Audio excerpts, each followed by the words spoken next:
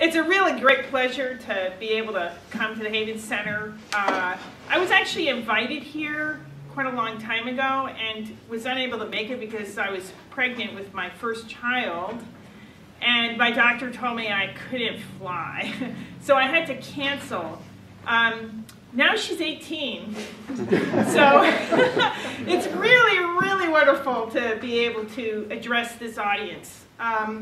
And before I start my PowerPoint, I just wanted to talk to you a little bit about what I'm going to be doing. I know the Haven Center is a very future-oriented place for thinking about the way the world should be remade. But the stuff I'm prepared to talk to you about, and which I've given for reading, is all in the history of egalitarianism. And so I want to spend just a little bit of time explaining why I'm digging back into history rather than looking to the future. The two public lectures that I have prepared are actually using the history of struggles over the abolition of slavery to work out and illustrate a pragmatist theory of moral change, both the change in moral consciousness, that is how we can improve our beliefs, practically speaking, and change in moral practice, and how we can test and know that that change is progressive, is a positive improvement. So that's what my two lectures are going to be about. They're using history as a resource for thinking about how to construct moral change on a large scale, not just in an individual's head, but on a social scale, and to confirm that these changes are good, or at least test whether they are positive changes. And then for my seminar, we'll be looking in more detail at some aspects in the history of egalitarianism, which is my current project, and focusing primarily on some aspects of pre-Marxist, pre-socialist, radical egalitarian thought, to kind of think our way back to a time when things looked really, really different from the way they did today. And I hope that will also help us think about the way forward. Okay, so today we're going to be looking at a couple of case studies in contention over slavery. And we'll start off with the figure of John Newton, who was a seaman and a captain in the slave trade. And on one of his voyages, he experienced a conversion to Christianity and felt that he was delivered from the power and dominion of sin upon being rescued from what he felt was a near-death experience. It's very common in seafaring tales at the time. You know, ship starts taking on enormous amounts of water in a storm, and they pray, if only God will save me, you know, I will be pious forever after. And that's precisely what happened to him. So he felt delivered from the power and dominion of sin as he was transporting slaves across the Middle Passage. And indeed, in his memoirs, he said the slave trade was the best calling for promoting the life of God in the soul. Imagine that. Why? Because he, as a captain, he had hours and hours of solitude where he could pray and study the Bible and live in his reverie with a personal relationship to God, even as his cargo was dying of disease in chains and shackles in a suffocating hold beneath. He said that he never knew sweeter or more frequent hours of divine communion on a voyage in which 19% of the slaves he was carrying across the ocean had died. In 1781, he eventually retired from the slave trade and he became a famous Anglican minister, best known for writing the beloved hymn, Amazing Grace. And in 1781, he delivered a sermon in which he condemned England for a long list of sins, including a large national debt and blasphemy, but he never mentioned the slave trade and slavery itself as among those sins. And in fact, it wasn't until 1788 that he was persuaded by abolitionists that, in fact, his first career was gravely wrong.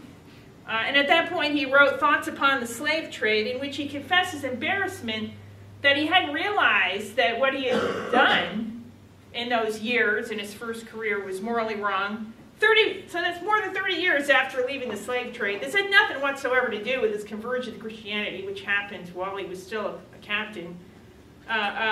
Finally, it dawned on him that all those years as a slave trader, he had done something wrong. I think Newton's transformation of moral consciousness encapsulates in microcosm a moral transformation that actually took place worldwide. If you look around 1700, across the world, there was by and large, a pro-slavery consensus. You could find isolated individuals who thought slavery was morally wrong, but you didn't really find in 1700 whole societies condemning it as utterly unjust and evil. By the mid-18th century, we see abolitionist movements beginning. Abolition was achieved in the Americas first in 1794 in Saint-Domingue, the only successful slave revolt in the history of the world. And then a whole bunch of emancipations after that until the last one in the New World, 1888, took place in Brazil.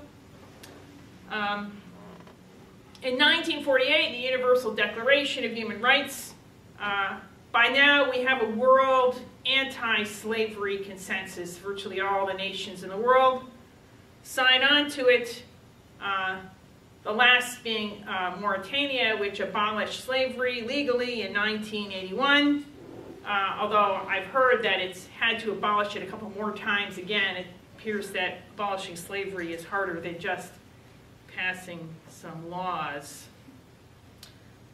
So I'm sure everyone here sees this transformation of moral consciousness and practice as a case of moral progress. But how can we know that that's true without begging the question in favor of our current moral beliefs? That's easy enough to do, but of course, 300 years ago, people begging the question in favor of their current moral beliefs would have come to a very different conclusion. So we have to ask, how can we possibly know that this is about a kind of moral progress?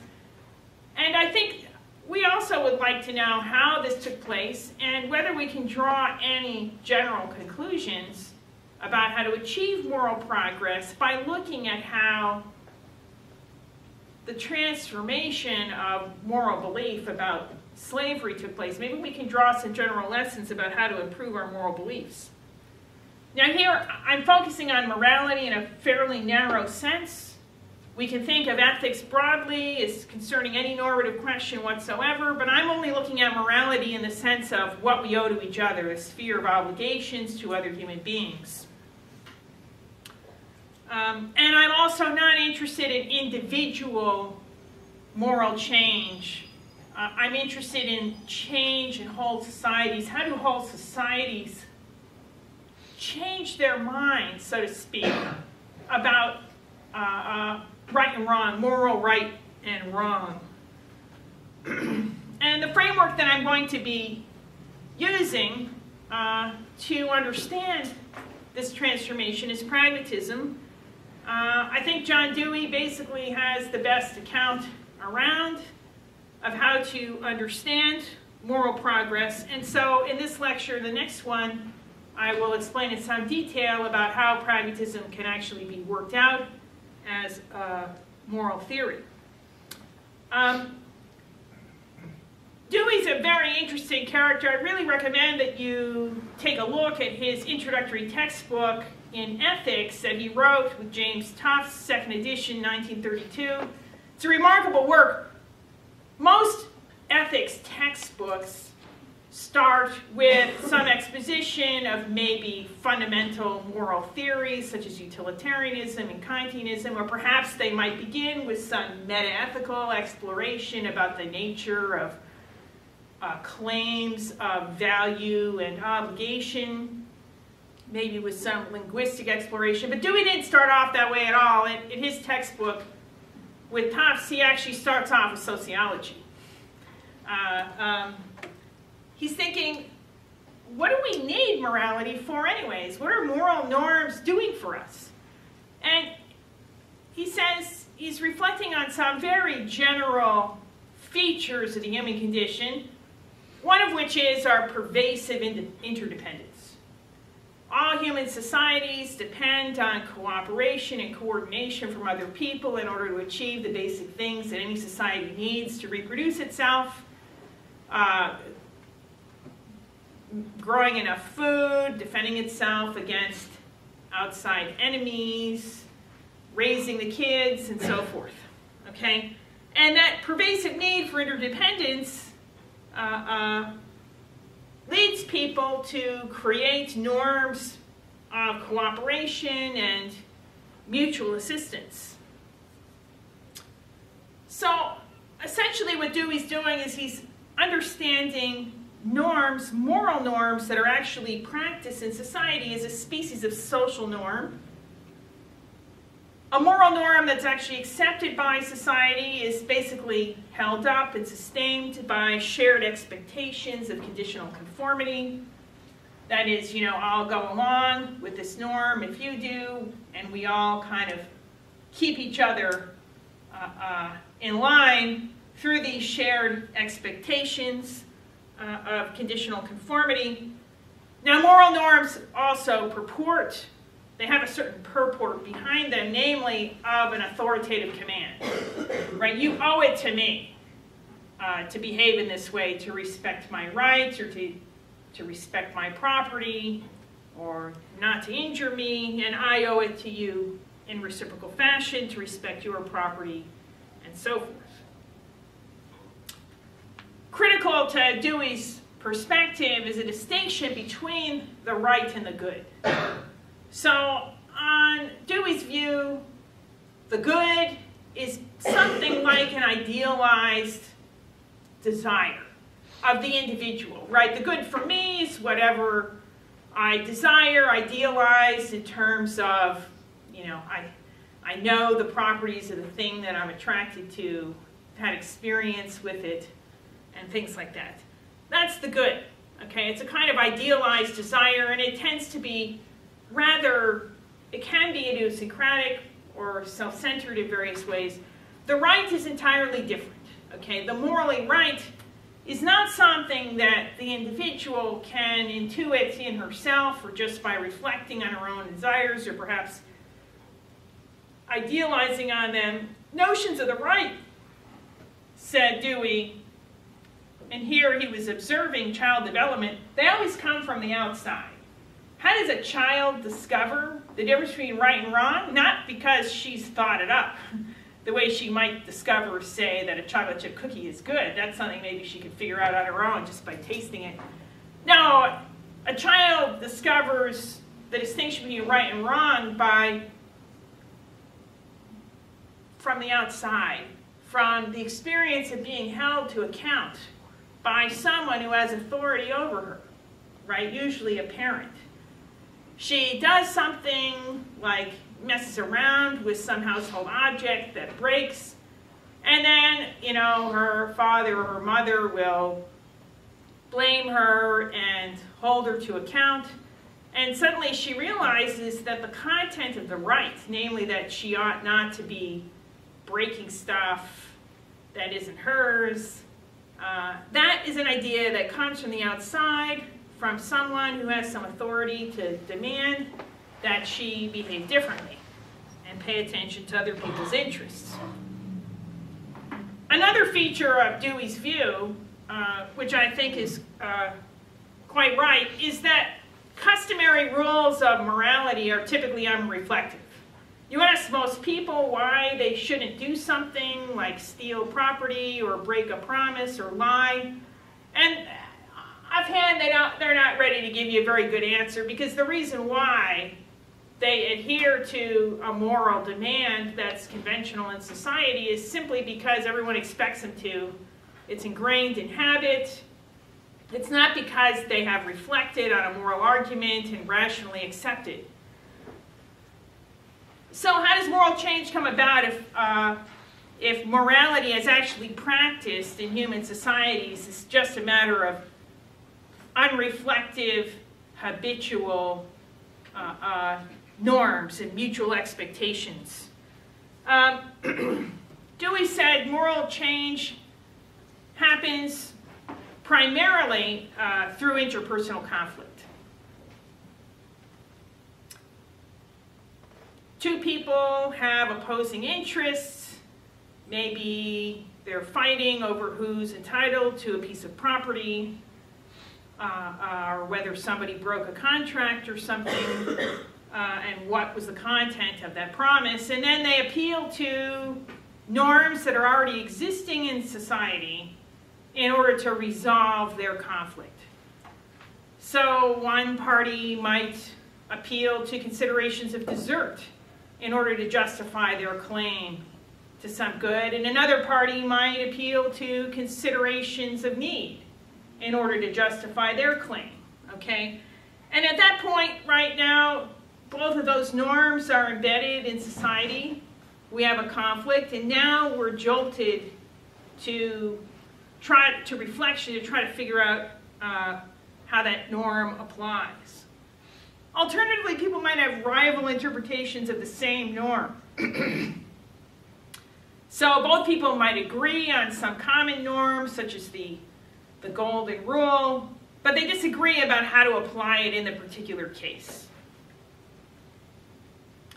Sometimes people might challenge the traditional rationale in favor of a norm because they want something contrary to that norm, or at least how it's usually applied.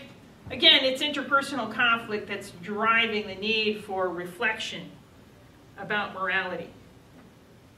If it's not interpersonal conflict, the second way in which moral reflection could be created or stimulated would be if people discover new consequences of the old norm that they've been practicing all along. Or maybe the bad consequences have been there all along, but it's the first time they drew the causal connection between those bad consequences and the practices that they had. So an example would be they might accept a rule of property according to which property owners entitled to pump unlimited amounts of water from beneath their property. And that's before they recognize that a practice of unlimited pumping will lead to the wells drying out if it's an arid area. And then, they realize, okay, well, this can't go on. We're going to have to change our rules, okay, because they discovered that there's a bad consequence, or a rule that maybe they had carried over from when their ancestors lived in a rainy area. So in all these cases, what happens is society is confronted a situation in which there's uncertainty and disagreement about how to proceed because of conflict, or because they realize that carrying on as before has bad consequences they hadn't really thought of until now. And that leads then to moral reflection.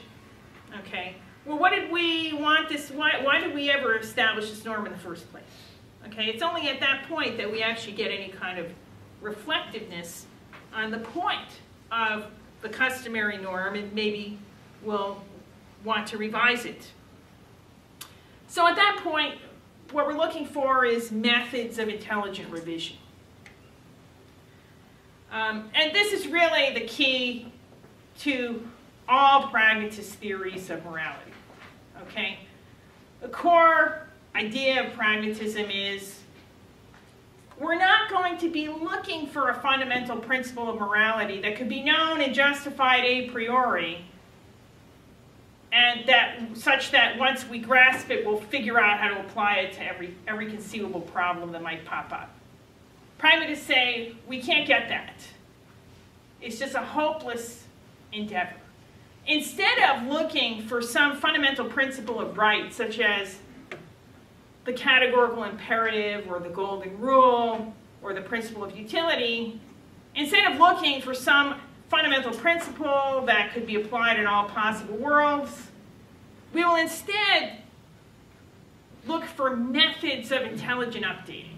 Okay, so the idea is, okay, well, we're starting off already with a set of moral norms that have been habitually accepted in society, and now we see that they have problems. They're incapable of resolving certain interpersonal conflicts, or they have bad consequences we hadn't thought of before. So now we have to update our principles. We have to do this in an intelligent way. Okay, that's really the core idea behind all pragmatist theories. And there's two basic ways, I think, that we can intelligently update our moral beliefs. One works ex ante, okay? That is before we've actually instituted a new moral principle by which to regulate our interactions. Ex ante, what we can think of is, well, why did we have this norm in the first place? And maybe the norm that we have encodes certain deep moral biases. In which case, to improve that norm, to improve our moral beliefs, we have to devise practices that can overcome or block the operation of systematic biases in our moral thinking. And I think about this on analogy with improvements in scientific method. So we know that we are subject to various systematic cognitive biases in judging the relations between cause and effect. One is wishful thinking, pervasive bias. You know, a researcher really wants their theory to pan out. They really want it to be true. This can have profound consequences if, say, we're testing whether or not a drug actually cures a disease. And so then scientists have devised methods to block the operation of this bias of wishful thinking. We institute double-blind, placebo-controlled clinical trial. Okay, so nobody knows whether they're taking the drug or the placebo. The whole point of this is to counteract a cognitive bias that we know systematically infects our thinking about causation. And similarly, we could do the same thing for morality. If we have some notion of what kinds of moral biases we tend to be subject to, we can figure out ways to counteract those moral biases, and the beliefs that pop out, we have reason to believe are better than the ones that we had previously. Not necessarily that they're true or that they're perfect. We have a reason to believe that moral beliefs that were formed under conditions in which we have blocked or counteracted certain known biases in moral thinking are likely to be better, okay? But we also have ex post methods for testing whether or not a new moral belief is actually better, and this is the experiment in living. So standard philosophical methodology relies very heavily on thought experiments, okay? You imagine, well, suppose we acted in accordance with this principle, you know, push the fat man in front of the trolley, kill one to save five, okay? Philosophers love thought experiments, and pragmatists say, yeah, thought experiments can get us certain ways, but there are problems with thought experiments too. We'd often learn something from real experiences. Maybe if we actually do an experiment, that is, we put a new moral principle in practice, or a conceived moral principle in practice, and we see whether we can live with the results, whether The new moral practice solves the problems of coordination and cooperation that we wanted it to, and with acceptable side effects. Okay, that's kind of ex post testing, and my second lecture is going to be focusing more on the experimental side. This lecture is going to be looking more on the ex ante side. So now we have to figure out, okay, what kinds of biases, moral biases, have to be checked. And here's what Dewey and Tufts say in their ethics textbook, identifying a very powerful moral bias that specifically affects those in power. Dewey and Tufts say it's difficult for a person in a place of authoritative power to avoid supposing that what he wants is right, as long as he has power to enforce his demand.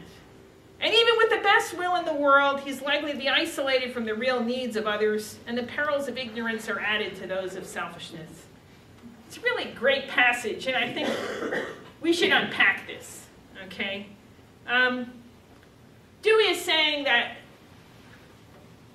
being in a position of power is likely to distort one's ideas about what moral obligations people have. Okay? And he's identifying more than one reason for that. One is that people in power tend to be ignorant of the interests of subordinates, of those beneath them in the social order. What do they care? They don't know anything about what the subordinates need or want. So they're not really in a position to know how their interests bear on what's morally required. Secondly, I think even more importantly, Dewey is pointing to the fact that the powerful tend to be insulated from the characteristic experiences that spur critical moral reflection. So think back on Dewey's story about how children learn to engage in moral reflection. Okay? The child goes to the park and he picks some flowers from the public garden. And parent says, you can't do that. You know, those flowers are for everyone to enjoy, not just for you.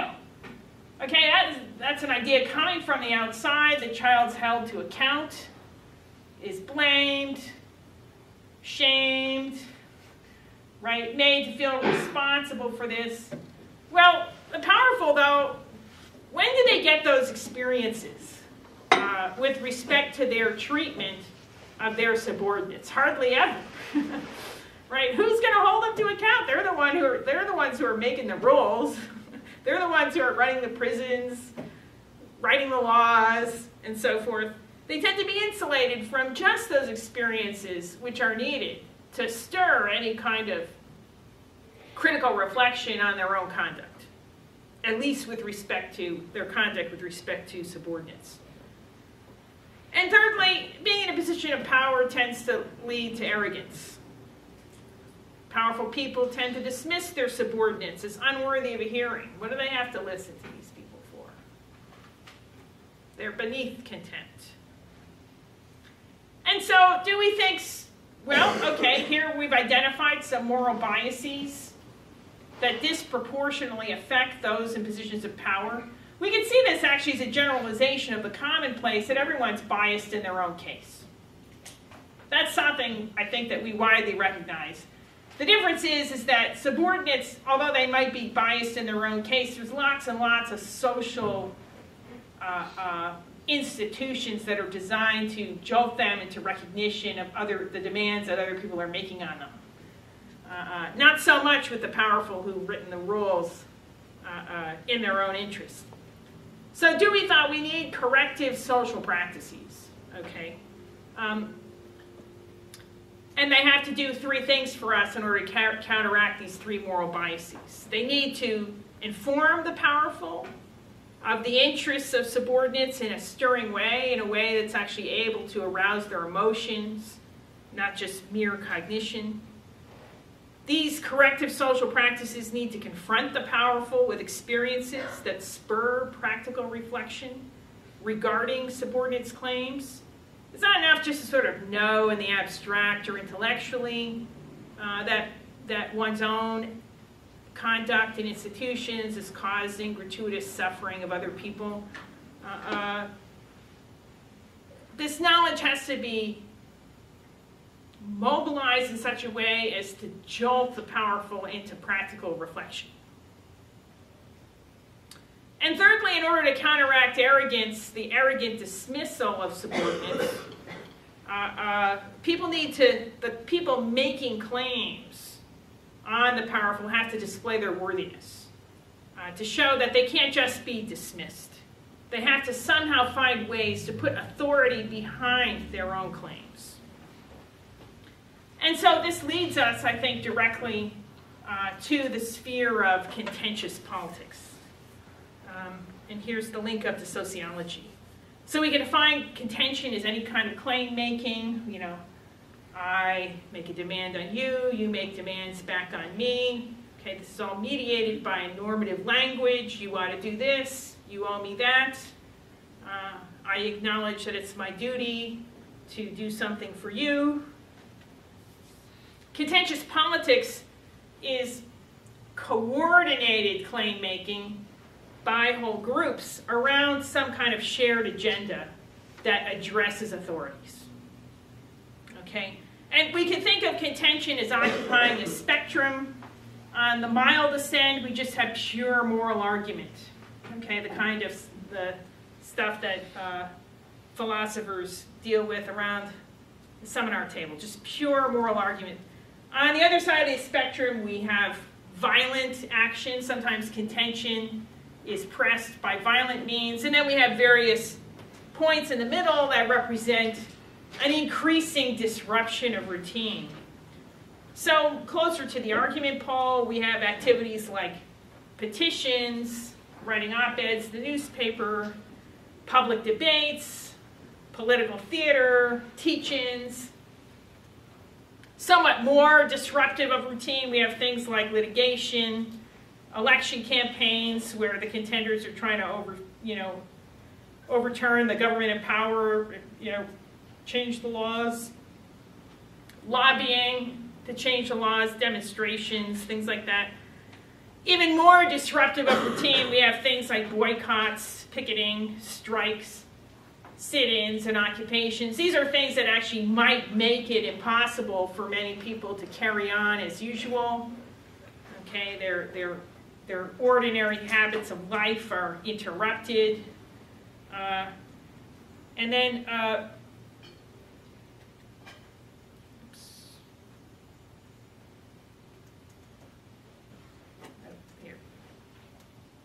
and then we have violence, things like vandalism, riots, and rebellion. Now, I stress that not all acts of violence amount to contention. Sometimes violence is just getting what you want. You're not trying to make claims on other people, you're just kind of grabbing. But sometimes, in fact, violence is a way of making a claim, making claims on others. Oops. So, one question we can ask is, why do the claims have to disrupt routine in order to be effective in moral transformation? And I think this gets back to the fundamental point that moral norms, when they're actually realized by society, are sustained by shared expectations, not by individually accepted arguments. Very few people can rustle up a decent argument in favor of the moral norms that they abide by. They abide by them out of habit and the knowledge that other people expect them to behave that way, and they expect others to behave that way. The key thing about disruption of routine carrying out of norms is that then it undermines those expectations that other people are going to conform and that other people expect oneself to conform. It disrupts habit, and it's precisely those circumstances that lead people to practical reflection. In the absence of disruption, it's fine, people can argue about rival moral norms around the seminar table, but that's not the same as practical reflection, which is oriented to action. It could be just in purely speculative mode. We could wonder, well, suppose morality were like this. That's not the same as practical reflection, practical deliberation, which is oriented to action. Mass disruption is what we're talking about with contentious politics. And when lots and lots of people coordinate their contention in such a way to challenge an established norm, then it's quite possible the challenged norm can't perform its coordinating function anymore. Think of the mass sit-ins during the civil rights movement, for instance, to disrupt racial segregation of restaurants. In addition, mass disruption also has symbolic purport. It's a lot of people getting together, refusing to concede authority to those who are enforcing the norms. And that threatens the enforcers with a loss of honor, right? We're saying we withhold our recognition of your authority, okay? And that could be motivating. It can motivate deliberation. It can even motivate change. So now I'm going to borrow some thoughts from Charles Tilly, who defined the social movement as a mode of contentious politics, not the only way in which one might conduct contentious politics, but one very important way. He defined the social movement as a sustained campaign of claim-making using repeated performances that advertise the claim based on organizations, networks, traditions, and solidarities that sustain those activities. So we're going to be looking at the social movement as a mode of contentious politics and exploring its epistemic powers, that is, whether it does actually have, social movements have the power, at least in tendency, to counteract the moral biases of the powerful and thereby to help us improve our moral beliefs. Okay? Now, turns out that the British abolitionists pretty much invented the social movement. Okay? All the stuff we know today about how to organize a social movement, the British abolitionists pretty much figured out. They invented the first logo ever. They invented the mass distribution of an iconic image illustrating their complaint. I'm sure you're familiar with this poster. This was printed and distributed en masse to demonstrate the cruelties of the slave trade. I should point out that in Britain, abolitionism initially referred to the movement to abolish the slave trade. And the abolitionists moved on to abolish slavery a few decades later. But first they were just focused on the horrors of the slave trade. So they show the slaves being packed like sardines in a slave ship here. They organized a book tour by Oluda Equiano, a huge success. His book sold out after multiple subscriptions and printings, and he was a major force for, number one, counteracting white racism by demonstrating that he was, in fact, a very talented, honorable, highly skilled individual, and also testifying to the evils of the slave trade and slavery. The abolitionists invented the first consumer boycott. They boycotted slave-grown sugar. Elizabeth Hayrick was one of the great organizers of women's boycotting of sugar. Sugar, of course, was very integral to the to tea time. Put your tea in, put sugar in your tea, and Hayrick was one of the great organizers, organizing women to reject slave-grown sugar. And indeed, the mobilization of women and workers, who of course didn't have the vote at the time, was critical not just for the abolitionist movement, but also for spurring larger scale movements to expand the franchise and ultimately the feminist movement, many other social movements that fell out of that. Abolitionists also pressed litigation on a large scale. The famous case, Somerset v. Stewart, in which the slave Somerset complained about being shipped against his will to a slave colony. Granville Sharp, an abolitionist, took up his case and argued that it was against the laws of common law of England to ship a slave against his will overseas. And Lord Mansfield was sort of backed into a corner. He wasn't really keen on making a judgment, but he was forced to declare that the slave was correct, and his famous decision, Somerset decision, was widely interpreted in England to declare that once a person touches England, English territory, he is thereby made free. It's not exactly what Mansfield said, but a lot of people took him to have said that. Petitioning. The abolitionists really turned mass petitioning into a huge scale kind of activity. This is just one petition from Manchester that collected 2,348 signatures in 1807. The scale of this was completely unprecedented in Britain at the time. In 1792 alone, the abolitionists collected 519 petitions against the slave trade, amounting to 390,000 signatures. That was 1.5 times all the signatures on all petitions that had been submitted to Parliament between 1765 and 1784. We're talking about just huge scaling up of the effort. Again, many of these signatures were of people who were not entitled to vote at the time. Lots of women, lots of working class people were mobilized against the slave trade. And then, of course, we had other abolitionists like Thomas Clarkson, who tirelessly traveled almost to the point of exhaustion. Clarkson himself traveled 10,000 miles just promoting the second phase of abolition. After the slave trade was abolished, he traveled 10,000 miles against slavery itself, and finally won passage of a bill, along with his allies, abolishing slavery in 1833. It was a gradual abolition, but it did eventually happen.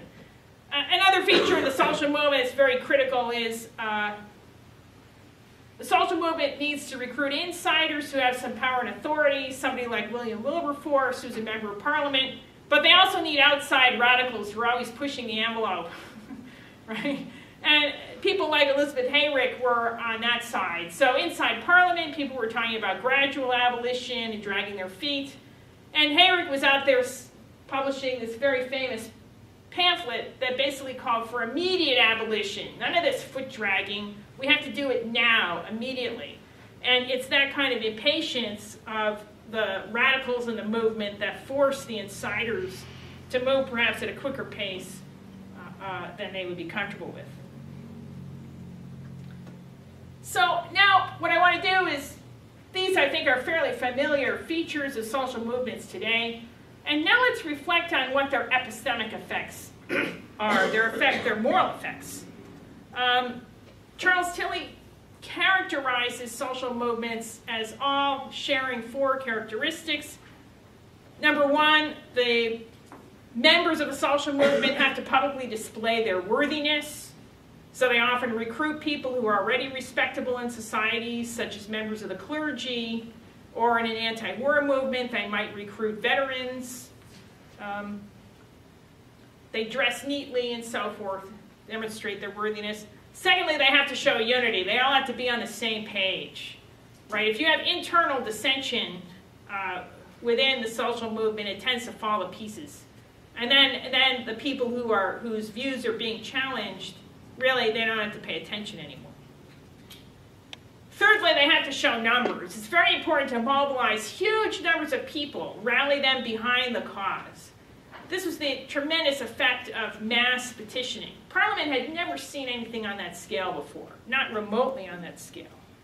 And fourthly, they have to show their commitment, that they're willing to sacrifice themselves for the cause. People like Thomas Clarkson, who traveled himself to exhaustion on behalf of the cause.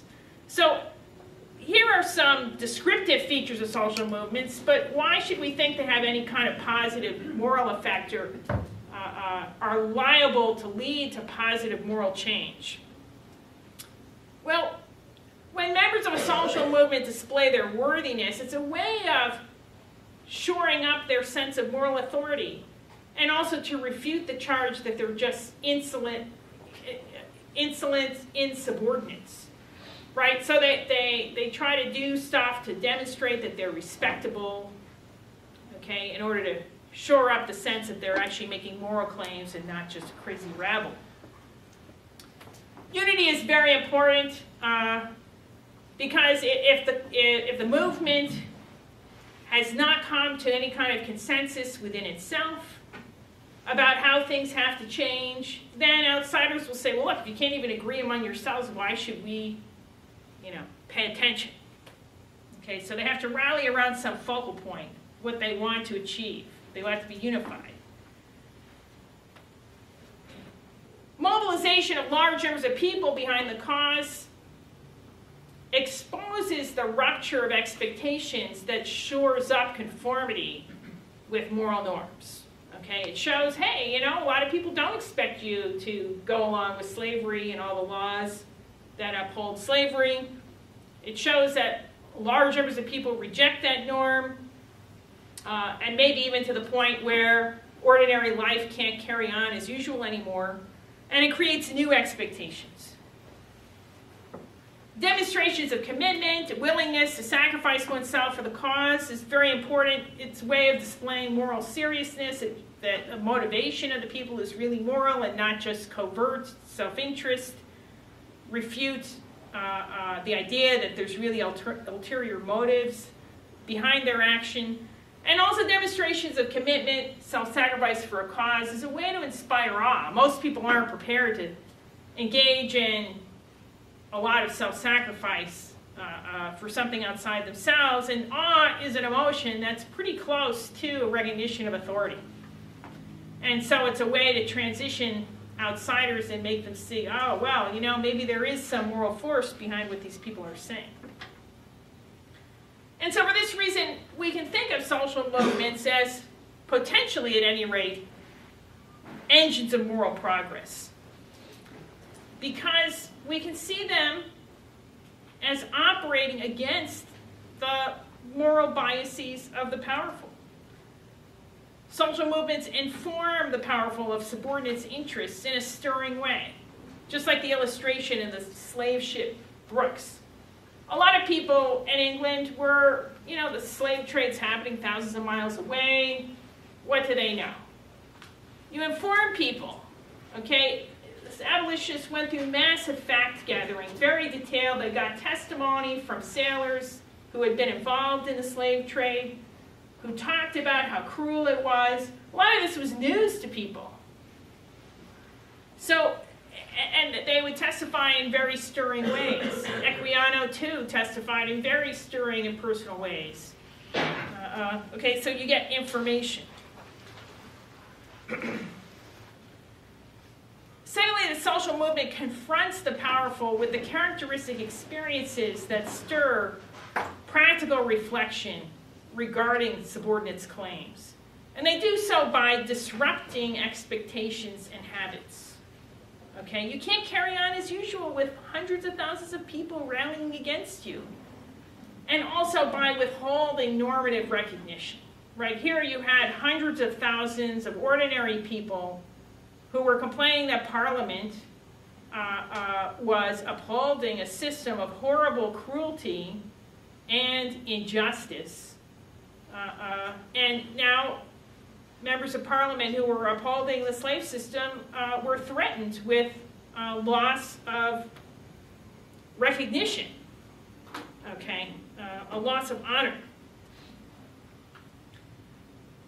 The movement displays the worthiness of the claimants as a way of putting moral authority behind their claims and again forcing the powerful to sit up and take what they say seriously. So all these things, I think, illustrate some of the epistemic power of social movements. But from a pragmatist point of view, this epistemic power is completely contingent. It is not a general property of social movements as such. The epistemic credentials of a social movement come from the fact that they counteract moral bias. If they're not doing that, then you don't really have any grounds for being confident in what they're demanding. And again, the analogy here that I like to draw is with placebo-controlled double-blind clinical trials. You identify some moral bias, it has to be counteracted. And if your methods of provoking moral change aren't doing that, then you don't necessarily have a good story about why you should believe that the change is progressive or represents an improvement. A neat way to encapsulate the ways in which a social movement would have a tendency to spur moral improvement is it will do so when it speaks truth to power, not otherwise. Not every social movement is actually a movement from below, addressing the powerful. And not every social movement speaks the truth either. If it's not doing both of those things, there's no reason from a pragmatist point of view to think that that social movement is liable to have a tendency to improve our moral beliefs if we take it seriously. So the story I've told is a story of how contentious politics has epistemic power. Okay? And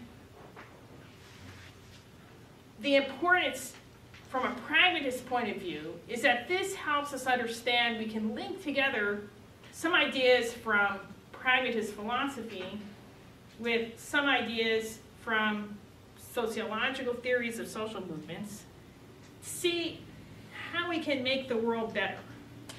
Now, I'm running out of time, and so I don't really, I want to leave enough time for questions.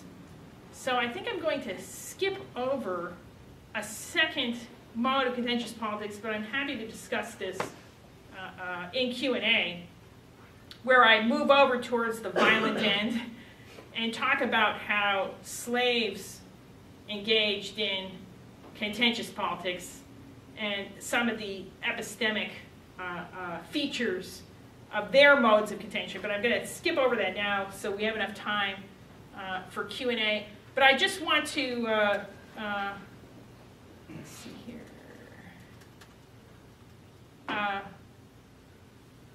have a final reflection on what do we mean by moral progress in the end. I started off with the story of John Newton, and that makes us think, in a way, Newton even cast his own moral transformation as a kind of falling off of the scales, right? Suddenly, now I see the moral truth. It seemed very sudden. And of course, he was attached to a model of moral belief change that is like a religious conversion. I mean, that sort of was his model. But in fact, if we actually look at the history of abolition, it didn't quite work that way. Both Newton and William Wilberforce, who was the leader of the first phase of the abolitionist movement for the abolition of the slave trade, both of them, they ended up opposing slavery, but they accepted indentured servitude as a substitute for slave labor in the British colonies. And indeed, if you look at all post-emancipation societies, you will not see a single one that instituted a regime of labor that corresponds to anything that we would call free labor today. They all, they abolished slavery, and that was taken in itself a tremendous advance, but they did not abolish forced labor.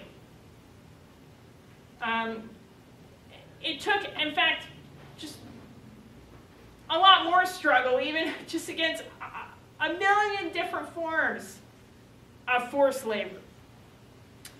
And so that's why I think it's characteristic of the slow and halting manner in which human societies manage to achieve moral progress that it doesn't really happen overnight. It's even when revolutions happen, moral revolutions really take a much longer time. They're much more incremental than one might think. And so I want to close with reflection by John Stuart Mill, who I think had it right He said, "The history of human improvement is the record of a struggle, by which inch after inch of ground has been wrung from these maleficent powers, and more of human life rescued from the iniquitous dominion of the law of might." That's pretty much, even today, the situation that we are working with. But I hope that reflection on the origins of the social movement and how it has some epistemic power, at least when it speaks truth to power, can help us think about mobilization for improvement today. Thank you.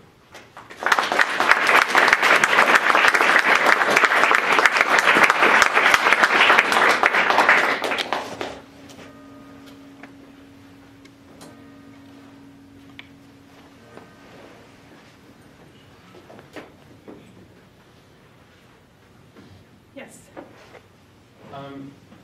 So your account a little bit made me think of Coram Thurborn's account of ideological and moral change. He also wants to say, well, he's also not interested in the question of whether some individual can ponder to themselves about whether slavery is unjust or whether they ought to support women's or gender equality or something. You know, he was interested in mass change, not the sort of like inner dialogue, chewing it over to yourself kind of question. But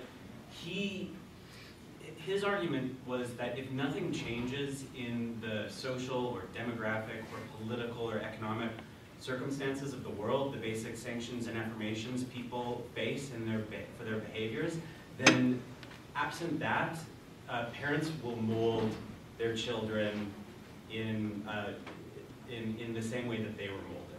So he wouldn't expect any ideological moral change to happen under those circumstances. He argues that you're only going to see it happen when there's some kind of disjuncture in either in, you know, his term is affirmations and sanctions, or in the social economic kind of circumstances which people face. Then moral change will have an opening to sort of take hold. So his example is in the post-war period, all of a sudden there was a massive demand for educated labor. Women started entering the workforce. This generated a kind of disjuncture which made for an opening for ideological shifts to happen, which wouldn't have necessarily taken hold under other circumstances.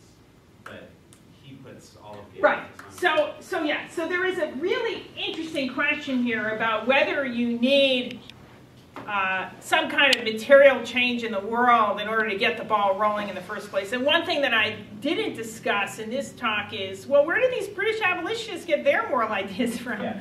What was happening? Well, you know,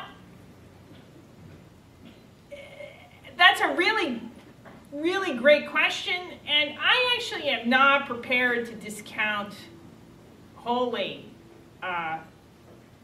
the idea of ideological change having independent force.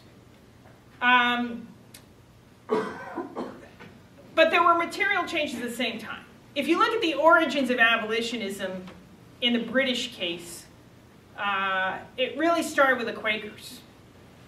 And the Quakers, you know, if you go back to the mid-17th century when they arose, there were, in fact, pretty dramatic material changes in society happening at the time, in which large classes of people found themselves without superiors who were in a position to like order them around. And the Quakers were among those who were pretty rebellious against established authority, and particularly the authority of the Church of England. And so they're busy during the English Civil War setting up their own churches in defiance of the Church of England. And a lot of other people were doing the same thing. Then, of course, there's material background conditions for that include things like the spread of literacy, the printing press, so people can now read the Bible for themselves and interpret it for themselves. But, you know, that's one at the same time a material change and an ideological change, right? Once people have that Bible, they're reading it and interpreting for themselves, and they're coming up with ideas of their own. And that kind of ideological change is then feeding directly into the abolitionist movement. So the Quakers, in fact, were the ideologues behind abolition, although the public face of abolition was evangelical Christian, because the Quakers were considered rather disreputable in England at the time. But in fact, the Quakers had a lot of organization ability because they had spent decades fighting for their own rights to run independent churches. So they had enormous amounts of, they had networks and chapters of Quakers. They've been used to petitioning Parliament and so forth. They had a lot of skills that then fed into the abolitionist movement, although the public face was carried by evangelicals within the Church of England. Now you can also ask, well, why did the evangelicals decide to take up abolition as a cause? And again, there's a combination of material and ideological circumstances here.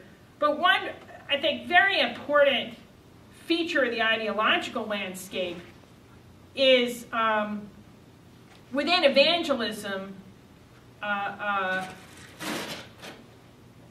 the rise of the higher valorization given to sympathy and sentiment. I think is actually quite important. So the British abolitionists in particular stressed the cruelty of slavery and the slave trade, and that cultivation of a sense of sympathy for others, I think, was really critical in mobilizing. So that's not just ideology, because in fact there's an affective transformation here, a transformation of feelings, of habits of feeling were quite critical. And at the same time, too,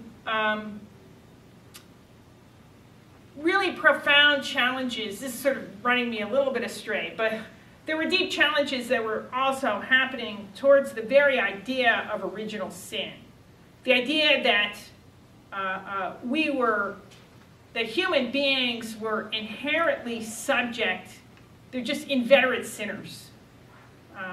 The Quakers were definite opponents of the ideology of original sin, and the whole idea of being born again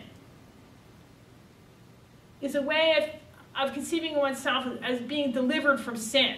Now, what makes that important is the single most important argument in favor of slavery, justifying slavery in the Christian tradition from Augustine on, was based on original sin.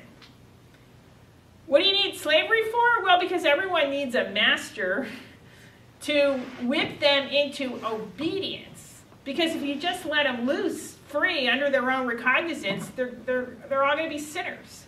Better to be a slave to a master than a slave to sin. That was a traditional Christian argument. And that lasted just centuries.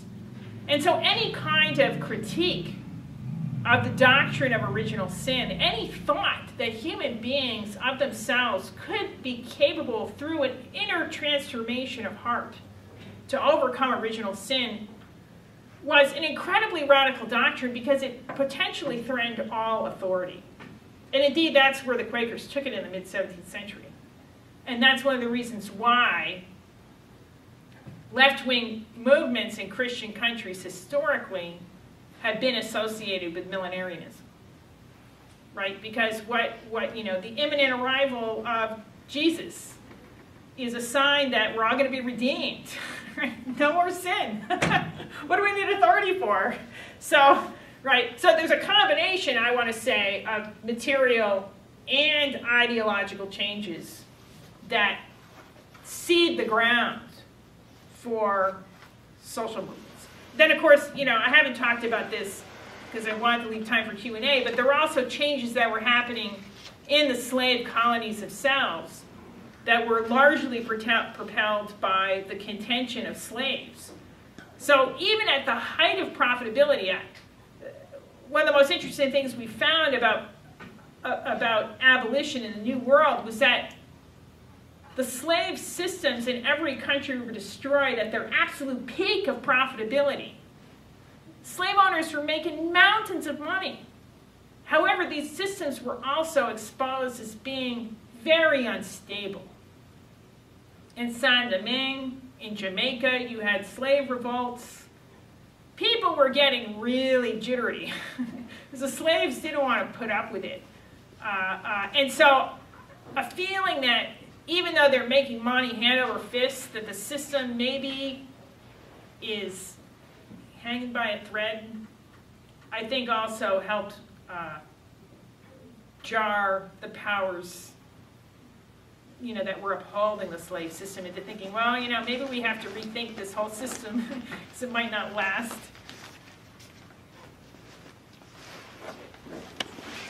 Yeah, so I was wondering, because you mentioned you didn't have time to get to the next part, which was about slaves and violence.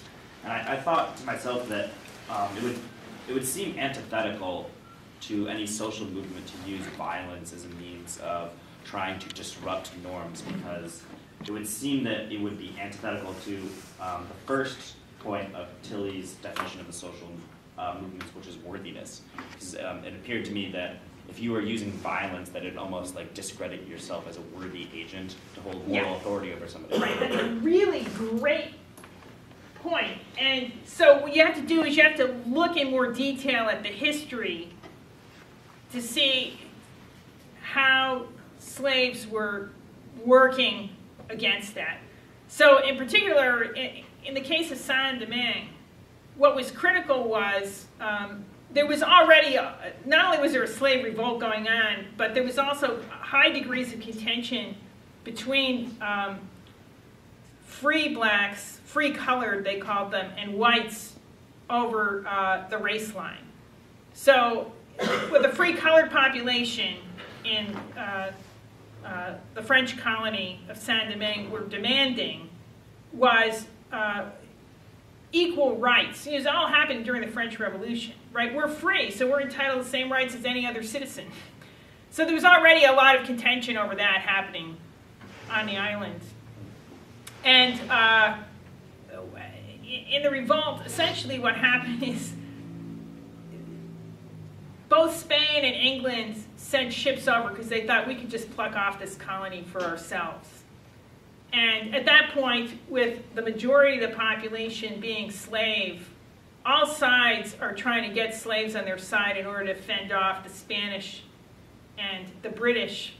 And so then they needed the slaves. They're forced into a bargaining position, right? And essentially they realized that the only way to get slaves to rally on their side and fight for the Republic was to offer them freedom.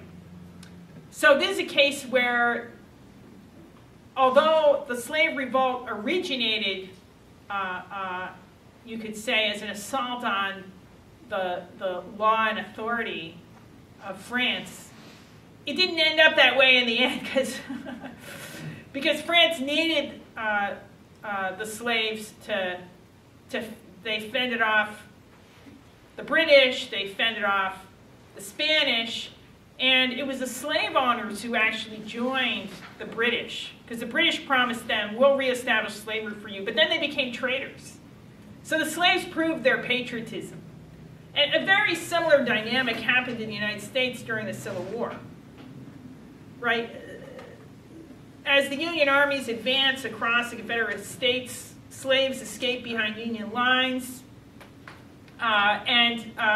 they eventually are allowed to join the Union Army. And so here they are, they're staking their claims as patriots, right? They're fighting for the Union, and indeed they played a critical role towards the end of the Civil War in achieving victory for the Union. So again, it's not violence as such, but violence that's backed up with a claim of patriotism or some kind of valor that commands admiration, that has, I think, epistemic power to help move people past their in this case, racist biases.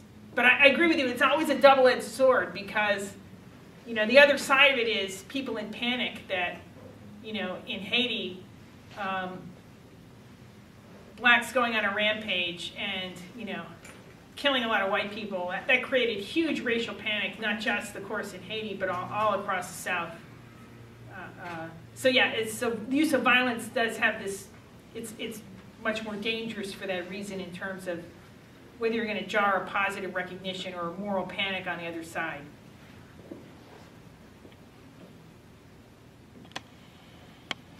Do you have a question? I did. It was sort of related. I really love this talk, but I am a little confused or I think in using the sociology, the philosophical argument is backed up by a very selective use of social movements. I had this argument with Chuck Tilley also. Yeah. That in the politics of contention, yeah, the social movements that they focus on are almost entirely peaceful. And they overlook the very frequent use of violence in social movements that actually, in places where violence is really legitimized and supported by people. So even in the Indian nationalist movement, Gandhi was nonviolent, but there was a strong wing of it that wasn't nonviolent and was very legitimated by people in India. And I've always thought that Tilley, in his focus on the more peaceful means of disruptions, avoided it, looking at the places where violence gets legitimated. And if you're going to make your social movements part of the normative shift and say you're going to be able to somehow show it's progressive, it seems to me somehow you also need some logic to say under what circumstances that kind of violence is legitimate or justified. Now this is and really excellent. So let me just situate this talk in the larger project that I'm sorry. What is that? Chuck Tilley hated me for. No, I think actually you're right on point. So let me just situate this talk in the larger project that I'm working on. So I'm using, I'm thinking about all the different methods for contending slavery that were used. And I'm working on a book that's basically going to be reflecting on all of these methods and considering from a pragmatist point of view, can we detect features of these movements that have some kind of progressive epistemic power?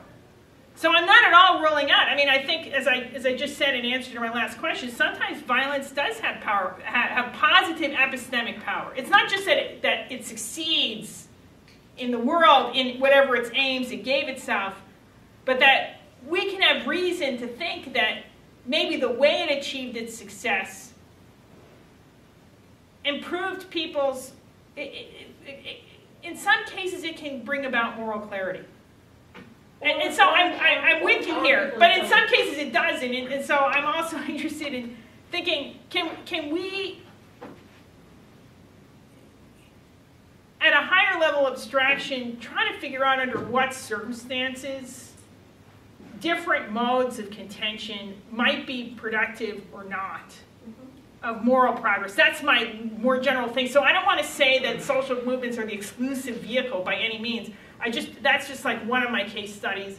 I'm looking at violence, I'm looking at litigation, I'm looking at all kinds of different modes of contention and seeing whether we could say anything useful from an epistemic point of view, because all of this is very contingent, so you have to look at the circumstances in which these modes of contention were mobilized.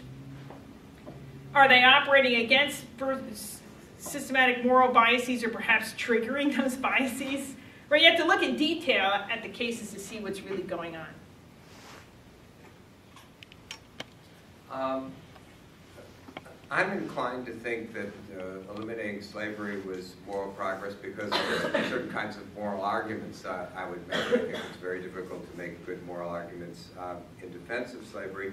And I'm worried that the pragmatist account, in effect, is going to see moral epistemic progress in any widespread successful social movement. So if you think about pro-life movement in the United States, which has adopted all the various things showing their worthiness under the cloak of religion and the like, it seems to me if they wind up successfully overturning Roe versus Wade and getting rid of abortion, I worry that on your criteria we're going to wind up seeing this as real moral progress, and I don't think it would be moral progress at all because of a variety of arguments I accept, not because of what actually winds up working, as it were. Yeah, so just want to, in the course of doing my research, I've actually read thousands of pages of pro-slavery argument. I had to read the other side to see, like, how are they thinking? And while they're, like, completely drenched with delusions,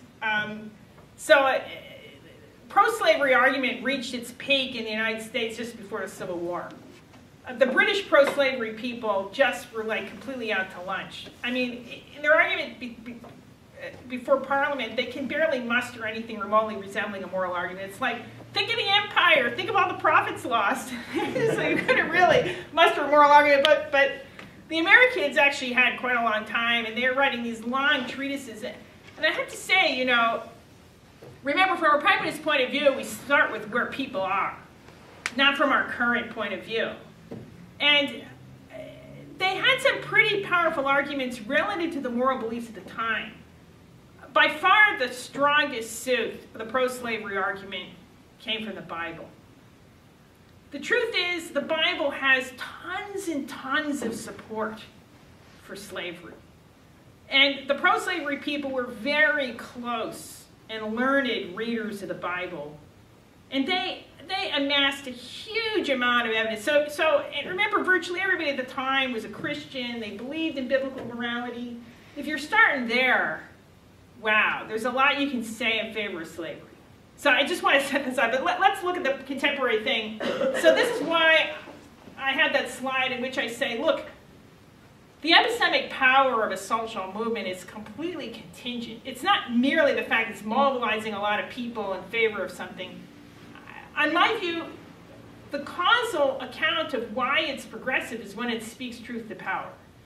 Okay, and if it's not doing that, then you don't have any particular reason to believe that it's going to produce an improvement in moral belief.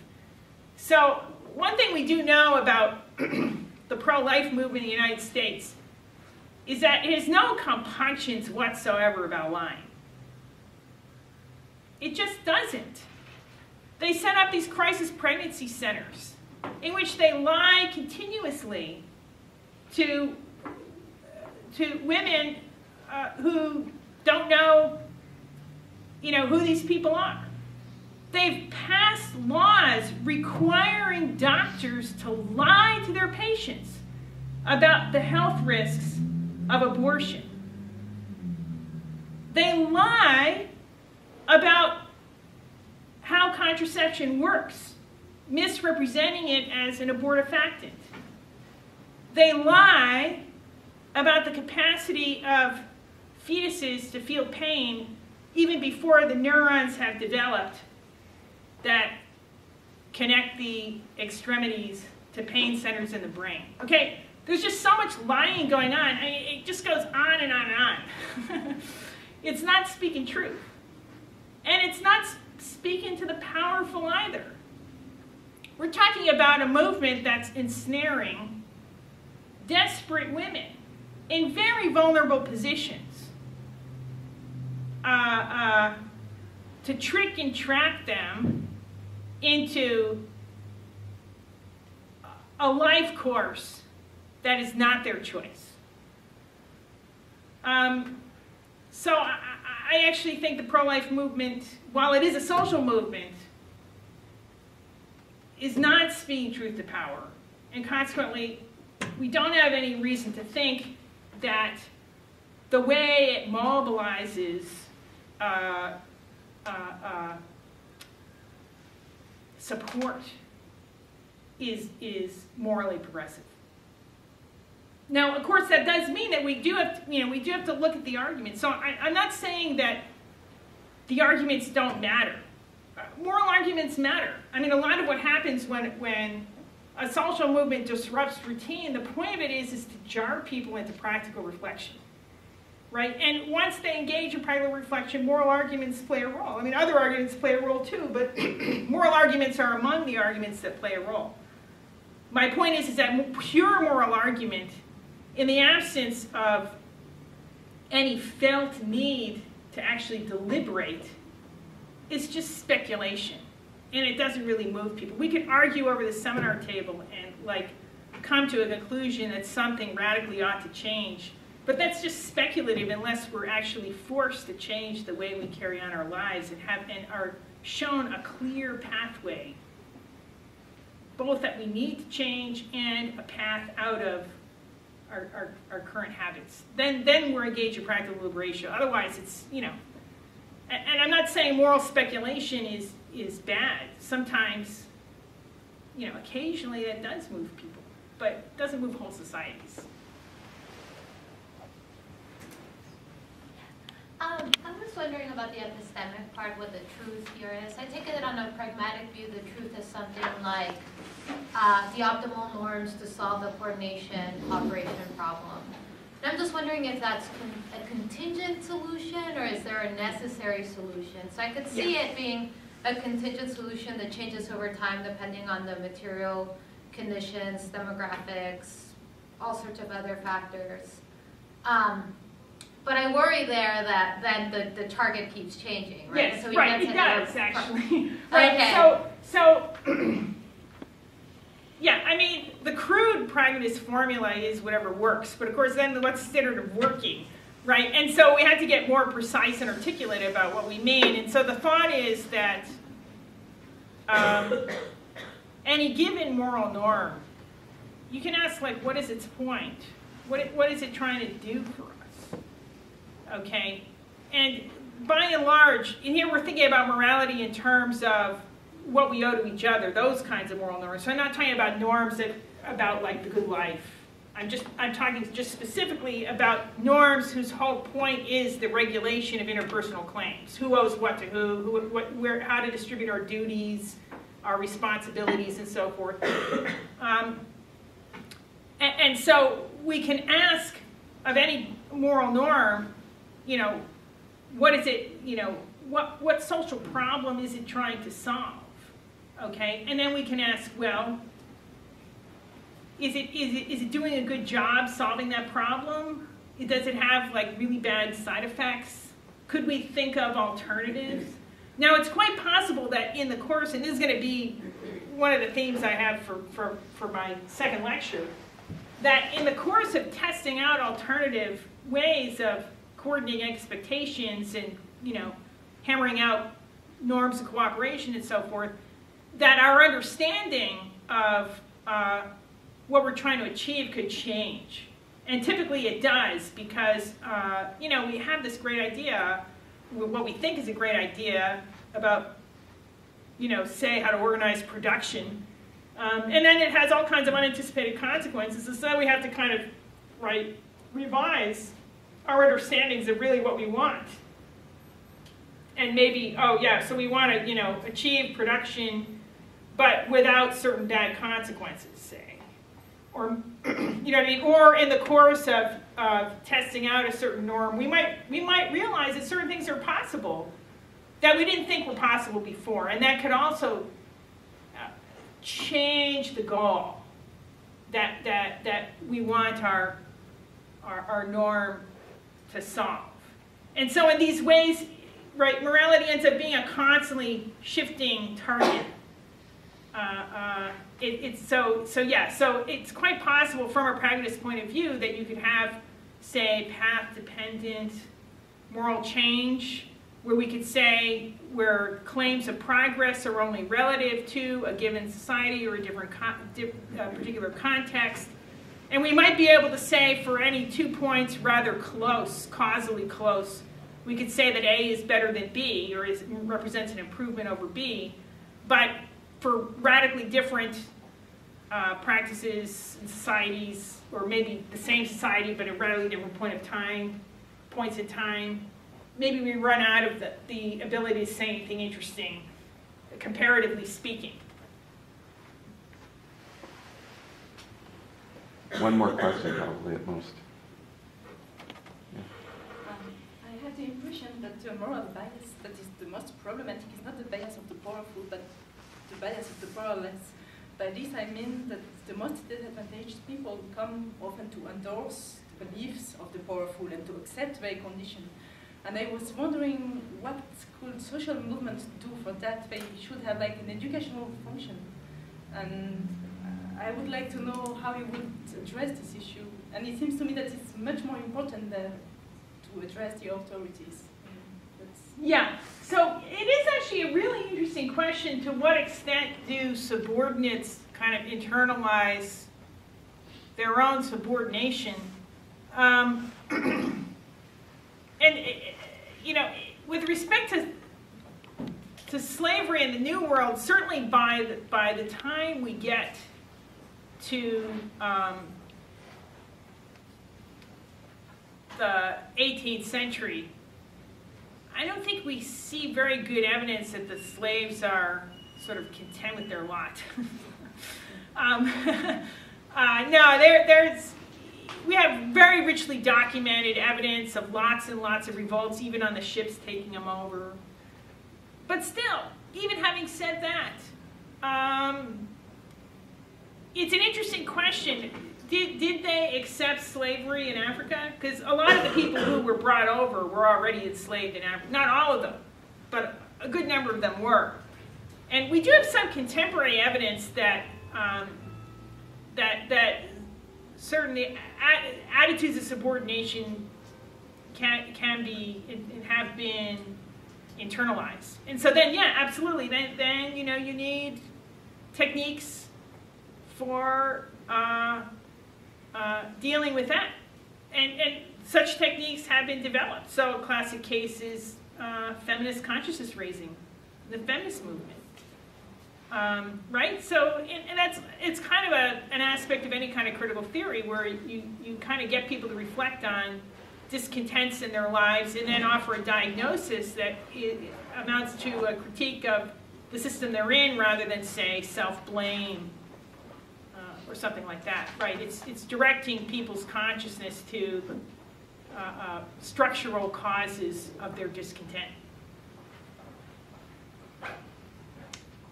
So tomorrow we have another opportunity, 8417 Social Science across the street.